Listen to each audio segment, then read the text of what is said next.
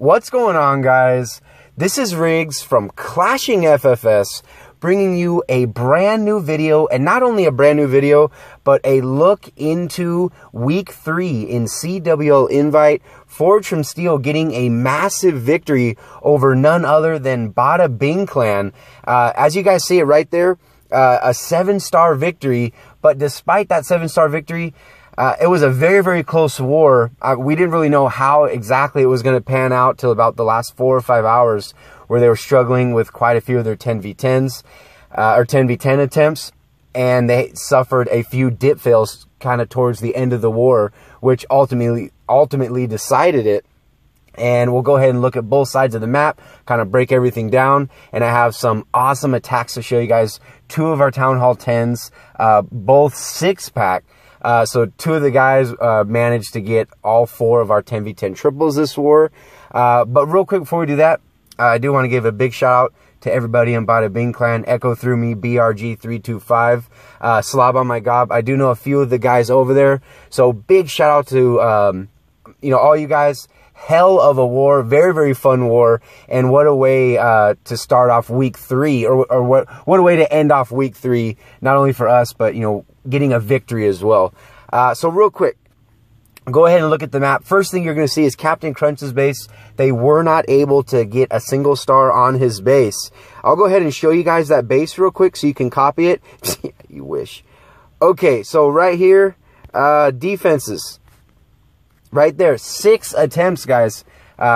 6 attempts and 6 defenses. Again, not even getting a single star. So that alone would have made a big difference in the star total if they were able to double him.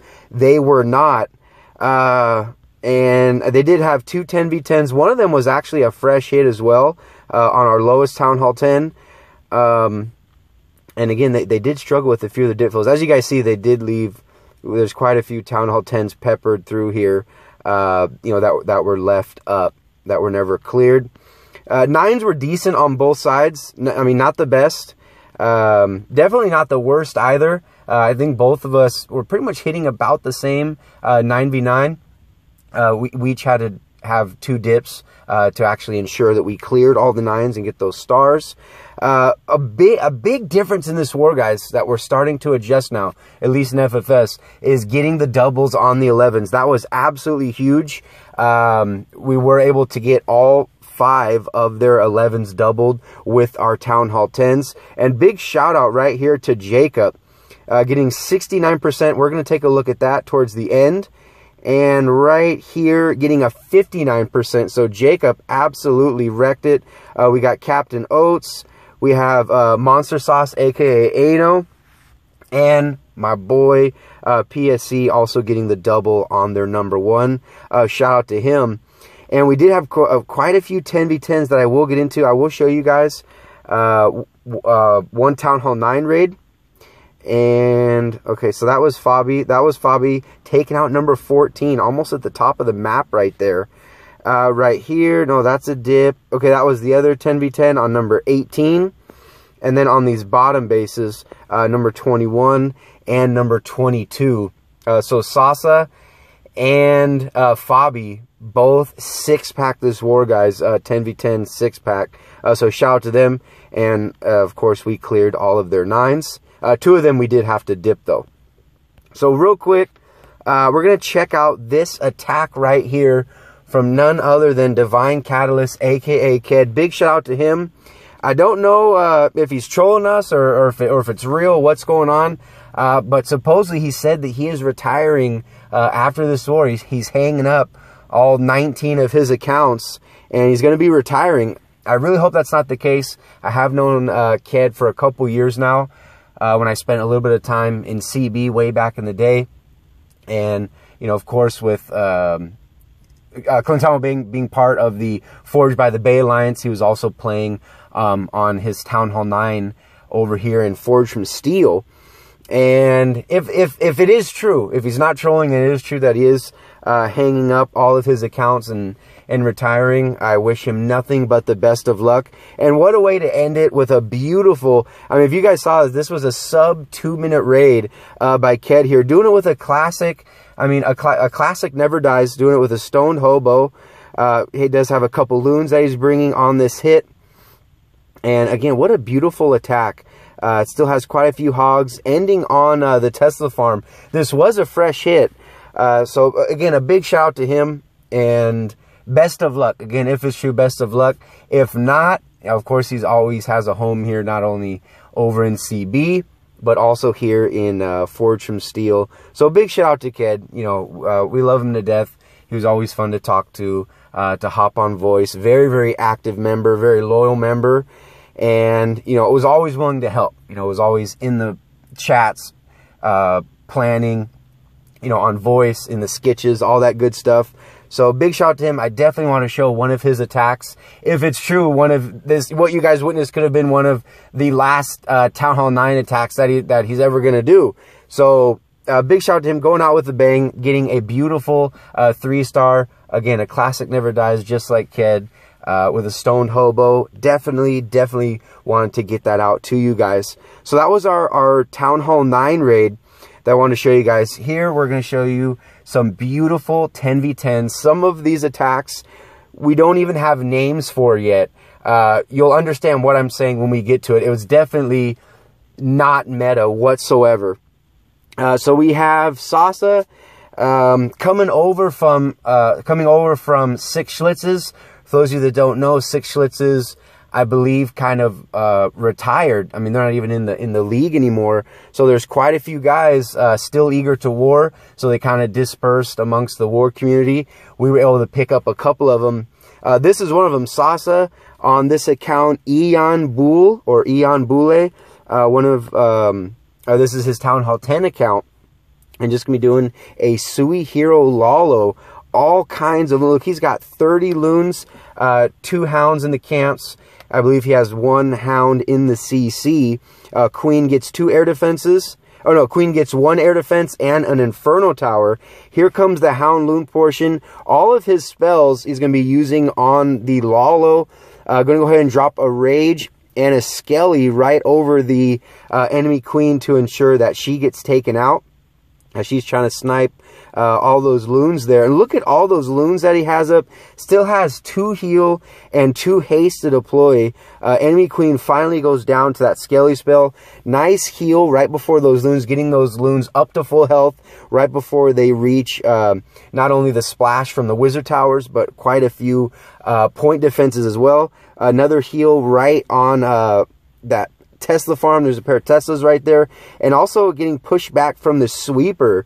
That's a good. So after that Wizard Tower goes down, there's pretty much no more threats left in this base.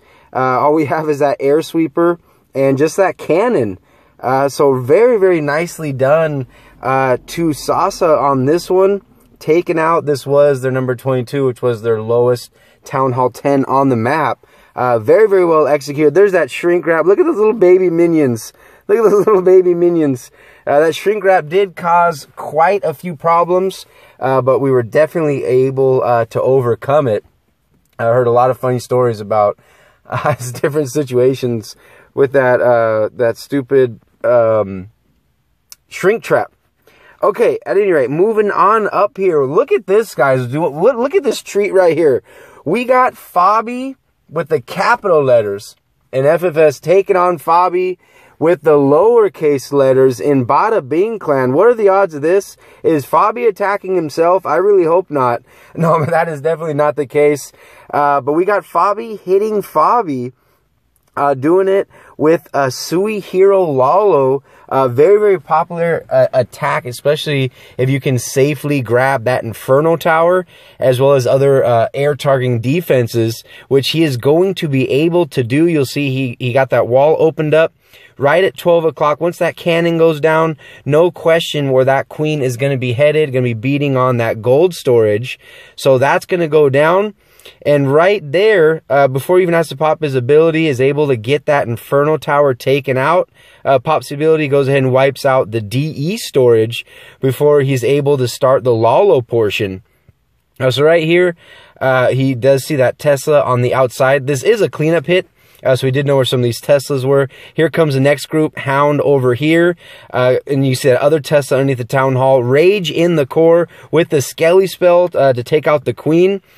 We have a huge clump of loons, wiped out that air sweeper that was pushing them back, and they're already taking out these air defenses. There's 3 left, but look at all the loons he has, guys. Raging down there at 6, hasting over here at 3 and 4 o'clock. Guys, there's nothing left of the base.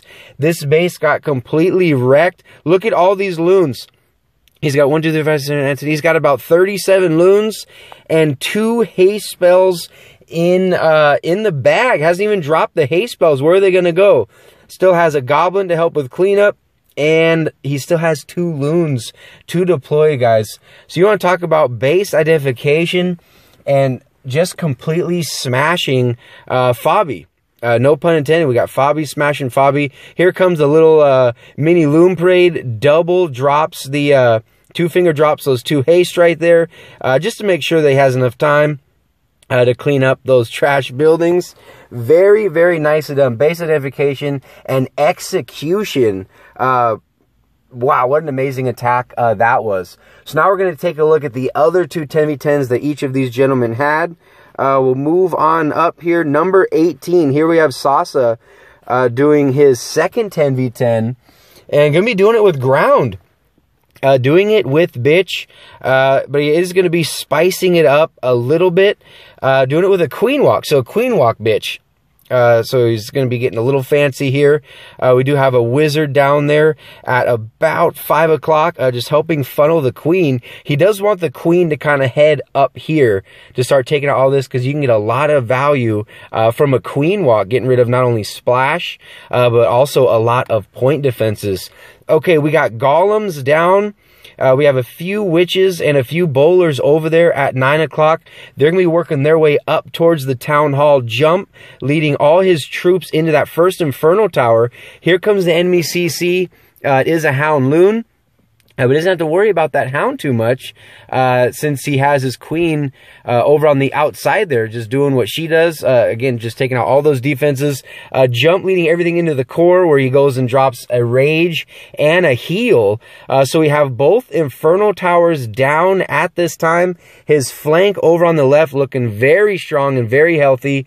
Skelly's doing a good job tanking all those point defenses.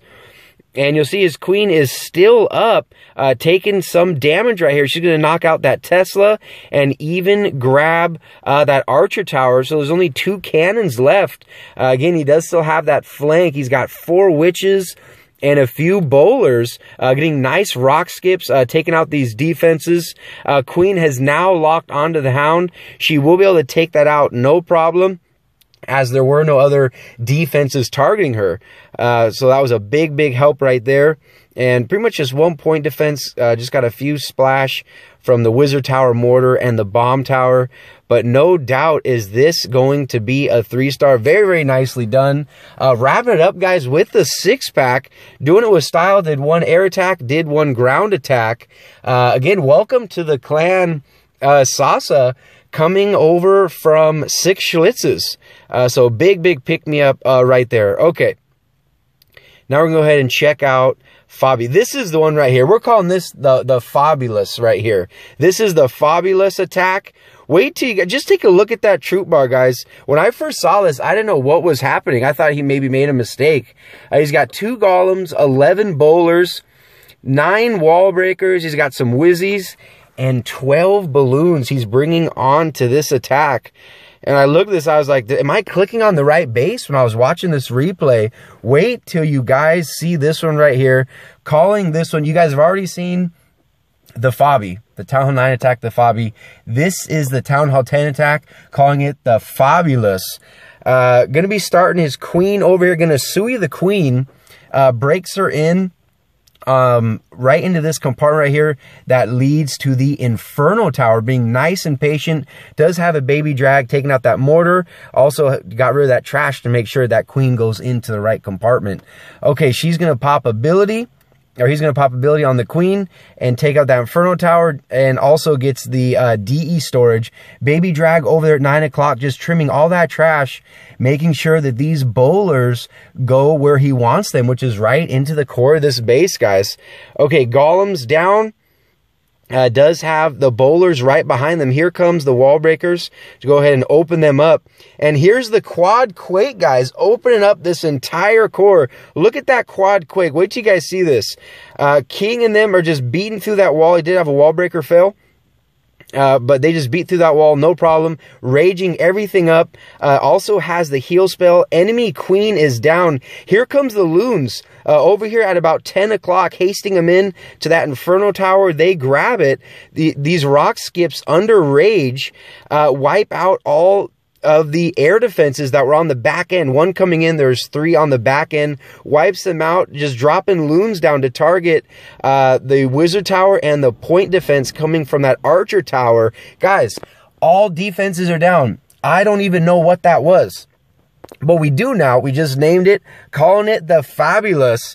That was absolutely out of control. Let me know, guys, if you made it this far into the video and you're hearing me talking right now, let me know what you guys think of that attack down in the comment section below. Could not believe it. I mean, this guy's beyond meta. He doesn't do meta attacks. He attacks a base and brings the troops based on a layout. Amazing hit. Wrap it up, as you guys saw, that was a 6-pack right there. So big shout out to Fabi on that one. It never ceases to amaze me. Okay, now we're going to check out one 10v11 attack. Didn't even really used to show these all that much, but we all know the 10v11 woes that have been going on.